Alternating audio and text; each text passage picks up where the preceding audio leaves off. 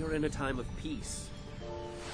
Shows of power like this are just going to give off the wrong impression. Do you honestly believe your children can win a war? I hope they never have to. I don't understand how everyone can be so calm. You're still thinking about Torchwick? Torchwick, the White Fang, all of it.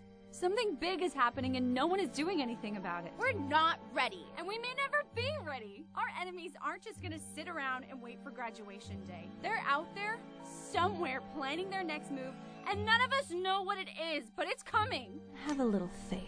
You'll know what you need when you need to know. Our second semester is going to be great, but classes start back up tomorrow, which is why I've taken the time to schedule a series of wonderful events for us today. This ought to be good. They're supposed to be the defenders of the world. And they will be, but right now they're still children.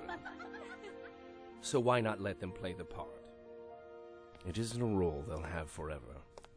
There's a point where it tips, there's a point where it breaks, there's a point where it bends, and a point we just can't take.